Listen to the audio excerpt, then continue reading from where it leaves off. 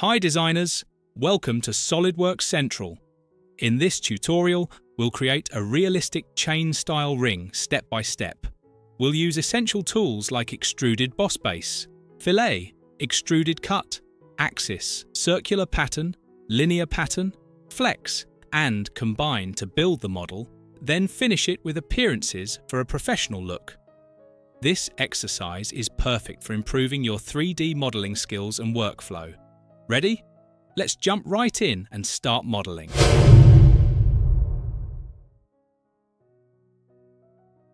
First, open a sketch on the front plane.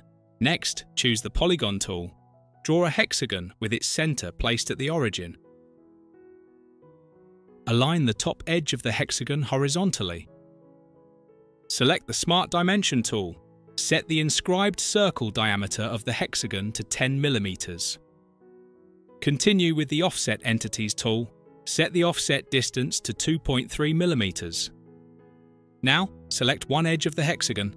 With Select Chain enabled, all the edges of the hexagon are selected automatically. Reverse the offset direction by checking the reverse box. Click OK. From the Features tab, select the Extruded Boss base command. In the End Condition option, change Blind to Mid-Plane. Set the depth value to 2 mm. Click OK. Open a new sketch on the front plane. Select the Centerline tool. Draw a vertical center line starting from the origin. From the Search Commands bar, select the Dynamic Mirror Entities tool. Set the center line as the mirror axis for Dynamic Mirror Entities. Select the Line tool. Dynamic Mirror Entities lets us sketch symmetrically across a center line in real time. Hold down the Control key and select both lines, then make them parallel. We can exit the sketch now.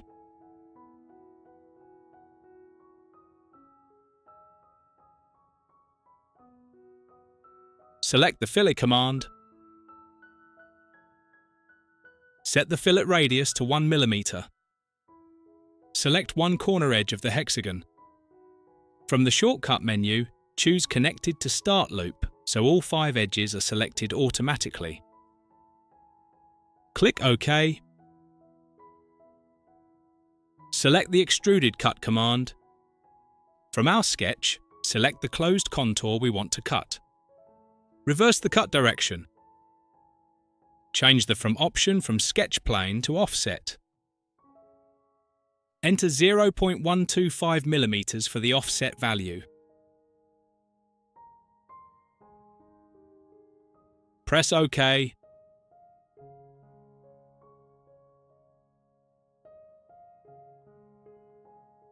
Click Show to make the sketch visible. Open the Extruded Cut command again and apply the same cut to the other closed contour.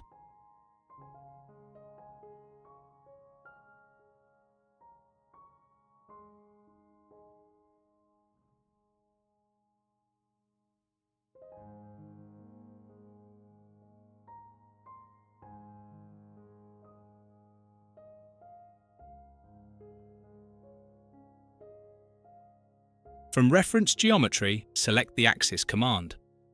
Create an axis through the center point of the hexagon, normal to the front plane, using the Point and Face Plane option.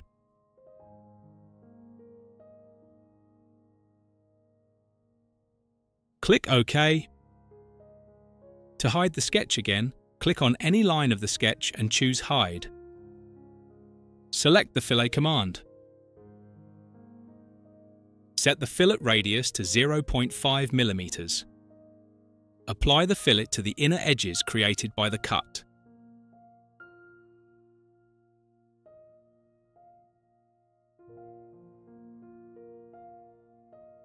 Press OK.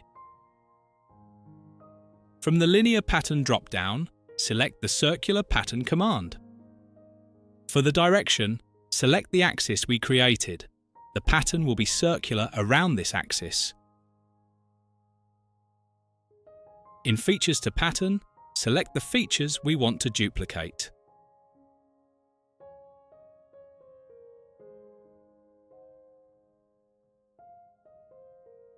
Keep the number of instances set to 2. The angle controls the spread of the pattern. We'll keep it at 360 degrees. Click OK.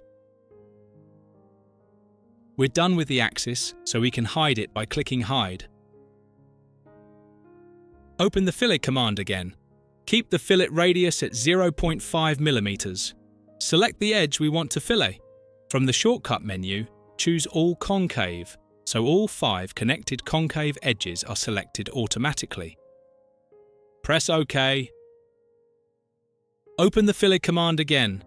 This time, set the fillet radius to 0.35 mm.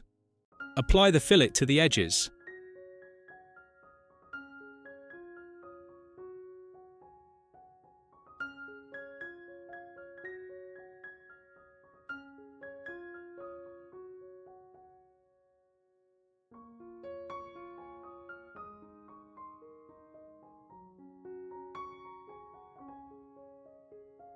Click OK.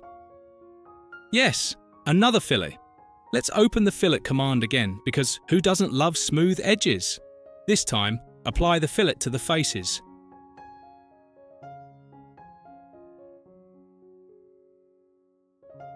Click OK.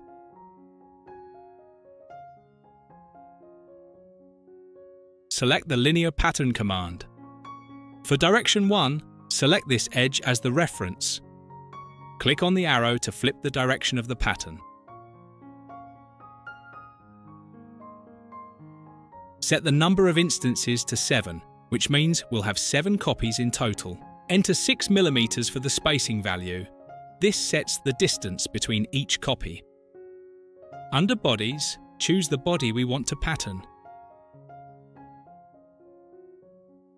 Press OK.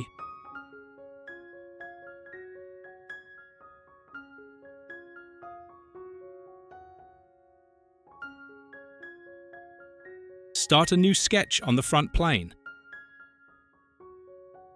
Select the Centerline tool and assign dynamic mirror entities to this center line again, since we'll use it for mirroring once more.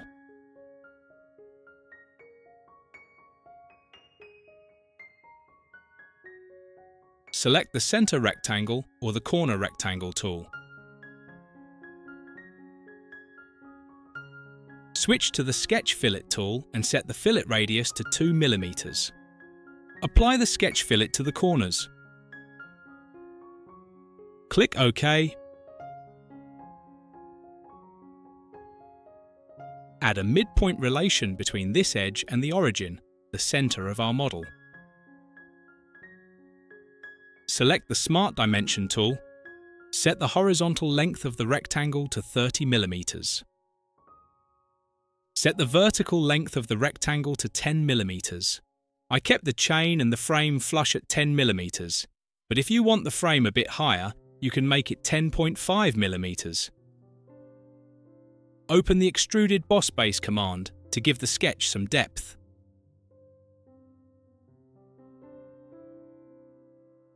Keep the end condition set to mid-plane. Change the depth value to 2.75 mm. Click OK. From the Search Commands bar, open the Flex command. The Flex command lets us bend, twist, taper, or stretch a solid body. Flex input defines the bodies to which the flex will be applied. Here, we'll select all of the bodies we created. Scroll down a bit. In the Triad section, set X rotation angle to 0 degrees, Y rotation angle to 90 degrees, and Z rotation angle to 90 degrees. In the bending parameters, set the angle to 150 degrees first, just to see how the model reacts. Now, increase the angle to 360 degrees to complete the ring shape. Press OK. As we can see, the ring has 2 separate bodies after the flex. Let's combine them into a single solid. From the Direct Editing tab, open the Combine command, or We can also access the Combine command from the search bar. Select the bodies we want to combine. Click OK. Alright, let's open the fillet command one last time. I promise, this is the final one. Keep the same fillet radius and apply it by selecting both the inner and outer faces of the combined body. Right-click to confirm the command and exit. Our model is complete. Now, to make it look more realistic and appealing, let's apply appearances to the body and the outer faces of the chains and set up a scene. We'll also make a few small adjustments to enhance the final look. I'll apply a gold appearance to the frame and add a platinum appearance to the chain surfaces. Of course, you can customize it as you like.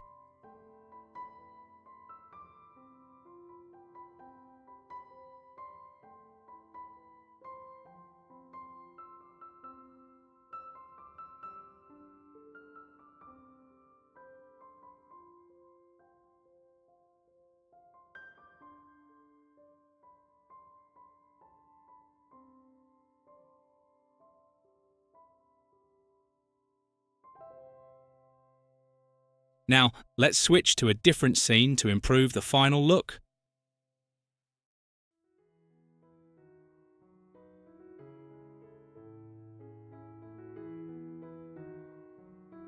Before moving on, let's fix the frame height to 10.5mm for a better look.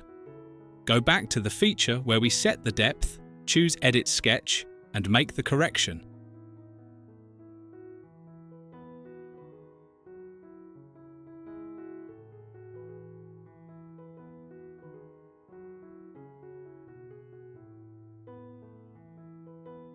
Yes, now it looks much better. Let's continue with the final touches.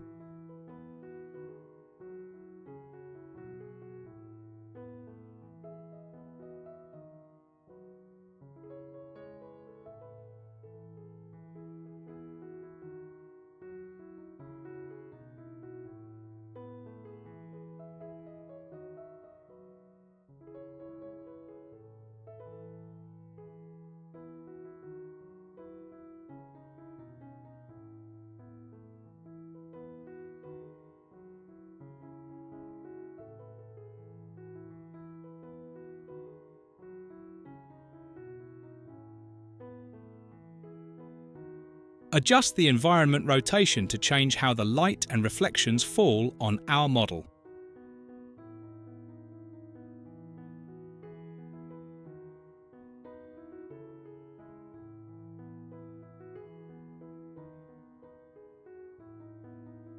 And that's how we've completed our chain ring model in SolidWorks. I hope you enjoyed it. If you found this tutorial helpful, don't forget to like, share and subscribe to SolidWorks Central for more tutorials. For new video ideas or any questions, feel free to drop a comment below. Thanks for watching, and I'll see you in the next video.